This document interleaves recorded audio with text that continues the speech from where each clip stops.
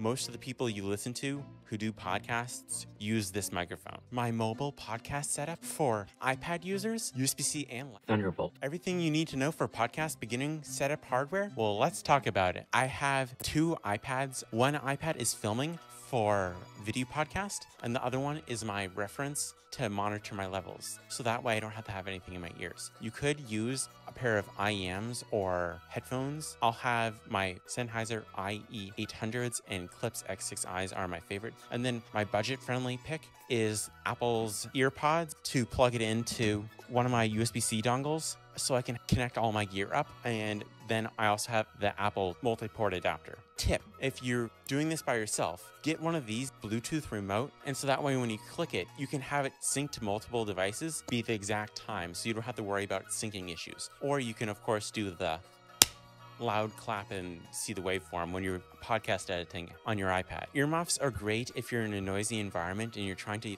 edit podcasts on your iPad. It blocks out a lot of the background room noise, is better than active noise canceling headphones in many regards when paired with like an IEM. And then 1/4-inch jack adapter, so I can either monitor while I'm recording auditorily, or I can plug in a shotgun microphone, only $20, and it has 90% of the performance of the Rode Pro Plus shotgun microphone. I also have backup audio recording, so I have a couple of these. Boya BYM lavalier microphone. These are only $20. I'll have all the affiliated things we talked about linked in the video description, but we can do TRRS and TRS signal because it has the 2 and 3 prongs in it. So you just flip the switch, and if you're using it in mobile mode for plugging in directly into your iPad, you need somewhere to store all this footage and audio and edit off of, because you can edit off of external drives from your iPad Pro and your iPad. These are both USB-C, but this one's the budget podcasting choice.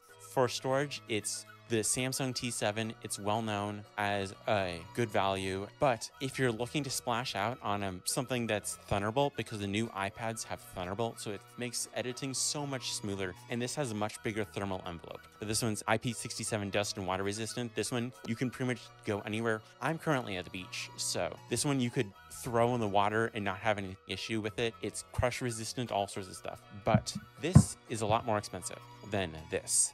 This is also low power, so you can edit off of it on iPhones. You're gonna need some way to power. You can just power it right off your iPad Pro, but you can just power it right off one of these plugged into the wall a lot of times. But battery bank, that's super helpful, because that way you don't have to worry about external power and power outages and all sorts of stuff and be like, ah. If you don't have an iPad for monitoring and you want to use a magic trackpad, because that way you don't have to keep on getting up to do anything you want, you can have it sync to your iPad because it's Bluetooth. And then Thunderbolt cable, if you were using an Apple Silicon iPad Pro with Thunderbolt, or it also works as USB-C, but as a general rule of thumb, I try and carry at least one Thunderbolt cable, because Thunderbolt 3/Thunderbolt 4 can do USB, but USB cables can't do Thunderbolt.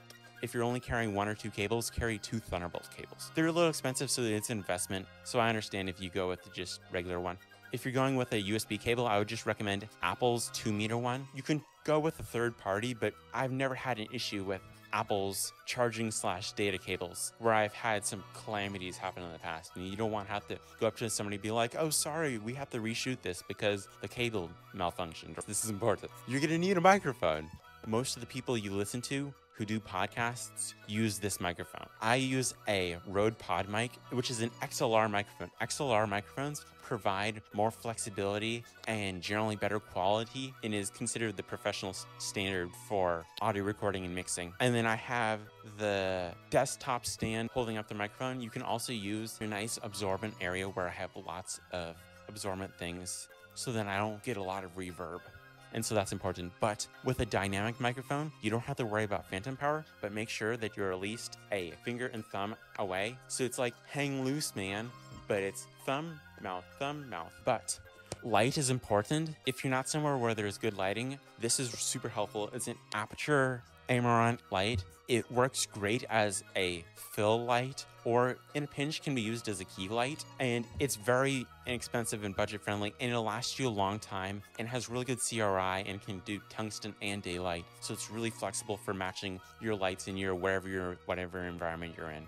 because I currently have 2 lamps going, but then I also have another light right over here. That's the filling in the extra light if you don't have the luxury of using window light, because natural lighting is nice, but it changes really quickly. So if you have any questions about podcasting, leave them in the comments below. I would be happy to answer them. And click here for my Beginner's Guide to Podcasting playlist to learn everything you need to know about podcasting.